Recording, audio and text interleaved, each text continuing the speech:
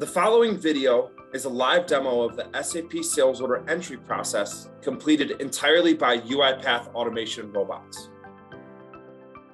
The first step in the process will be for the bot to go ahead and open up the customer PO PDF and gather the necessary information required for the sales order.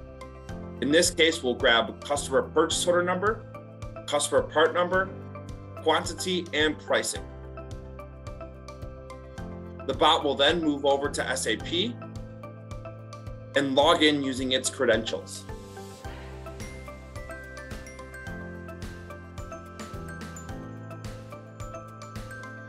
The next step of the process will be for the bot to go ahead and enter in our create sales order transaction, enter our order type, as well as sales area data. Once in the sales order, the bot will go ahead and enter sold to party, ship to party, customer purchase order number, as well as customer reference date. The bot then moves to the line item data where it will enter order quantity, customer material number, delivery date, and plant.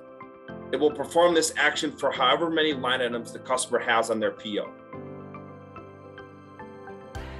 Once that information is entered, it will drill down into the line item details and validate the pricing on each line item.